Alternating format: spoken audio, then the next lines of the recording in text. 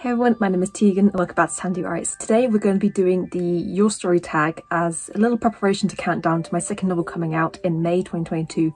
May 17th I believe, although there may be a little self-publishing issue that means it comes out on the 18th, but we'll see. This is the tag that I originally did back in perhaps 2018 when I was talking about this book for the first time. Back then I don't think I could find the original creator because people don't tag their sources and it's very annoying. And if I can find them this time, I will leave a link in the description, whether that's a blog or YouTube video, but either way, I will leave a list of the questions. So let's begin.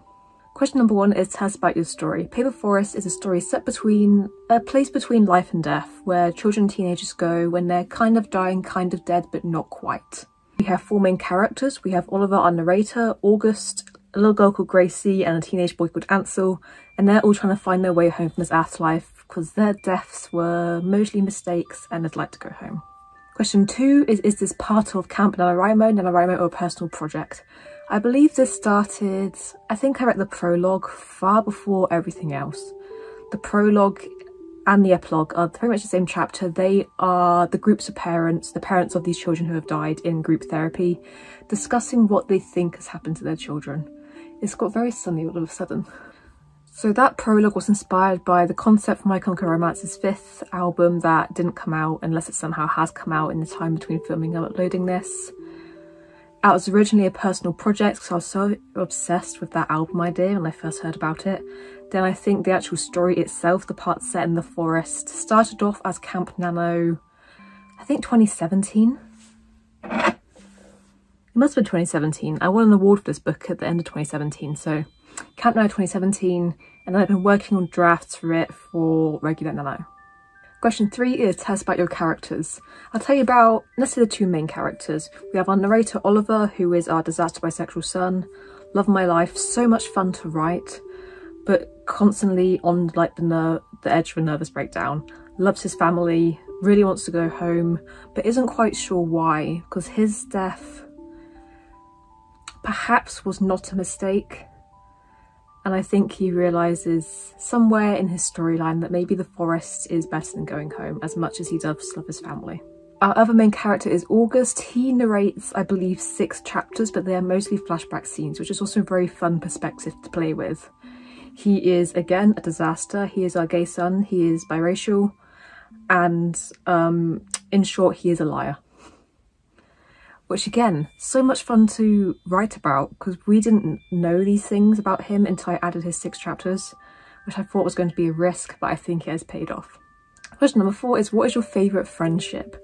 There's such a small, I was going to say there's a small cast of characters, but we are stuck with the main 4 most of the time and they don't get along. They are not friends by choice, they are just working together because they have to. And there's not really much chance for other friendships throughout the book. So I think my favourite friendships, I guess Oliver and August his best friend from his flashbacks.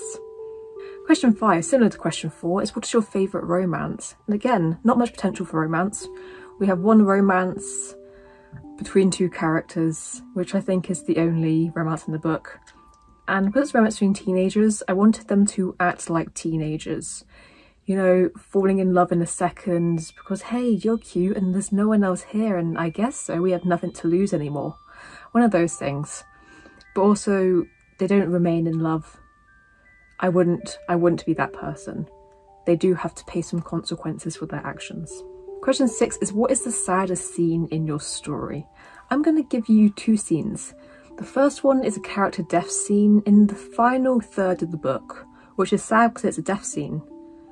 Which I think is all I can say. I know none of you have read the book, but I think that's all I can say. It's kind of a redemption, almost.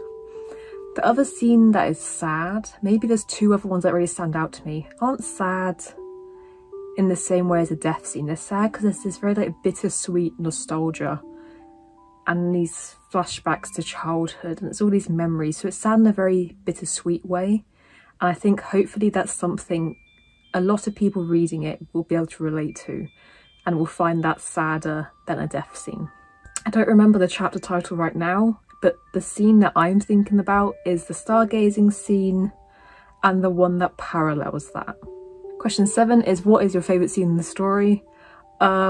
perhaps the stargazing scene. It means a lot to me. And that's a scene I love because I think if I went down a traditional publishing route for this book, it might be a scene that would get cut.